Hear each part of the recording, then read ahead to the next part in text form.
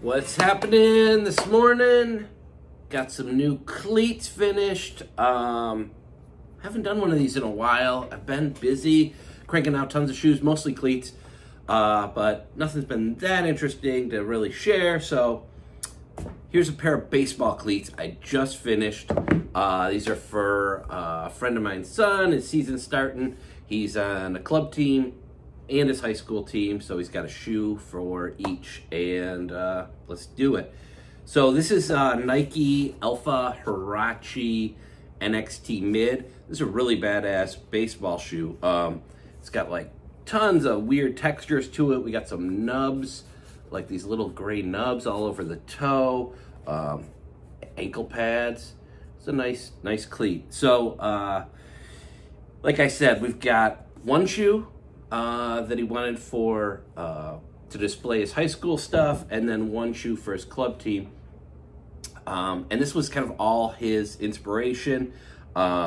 He gave me all the ideas of what he wanted on the cleats. I mocked them up, adding those features in, and then got to painting. So what we've got on the left cleat and the right cleat actually is some lightning.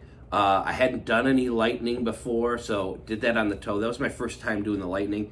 I learned a good amount doing this. I feel like the next time I do it, I think I need a different airbrush needle that's a little thinner to really make the highlights on that pop. And so it should come out a little bit better next time, but this wasn't too bad. I definitely think doing lightning, like light lightning on a darker sneaker or cleat is a lot easier than doing a colored lightning on a white cleat. So that was a little tricky, but pulled it off. Got the anchor, he goes to Anchor Bay, got the Anchor Bay tire logo there. Obviously Anchor Bay red. He wanted family on the inside of the shoe, so we did some stencil work there. And then on the back, we've got his jersey number 11 in just kind of like a ghosted red, and then 2023 is graduation year. Threw on some red laces. That's that. And then on the right shoe for his club team is blue. It's the Michigan Braves. So we've got, like I said, the blue lightning. We've got kind of this blue outline around the lace area. It's kind of like a Carolina blue. And then Radzina, I'm not sure how you pronounce that. That's family in Polish. His family's Polish. And then his Michigan Braves logo on the outside of the cleat. And then on the back, we've got his jersey number for his club team, 62. And then his name's Dominic. They call him Domo. So little Domo on the right heel. Or yeah, on the right heel. So that was it. This was fun. Super, challenging. Learned a lot of new tricks, especially the lightning.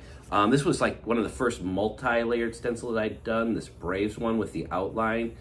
Usually I'm just doing, just a single layer stencil. So that came out great. I was really happy with that. And then the Domo, I kind of did hand painted. I hadn't really done a lot of hand painting yet.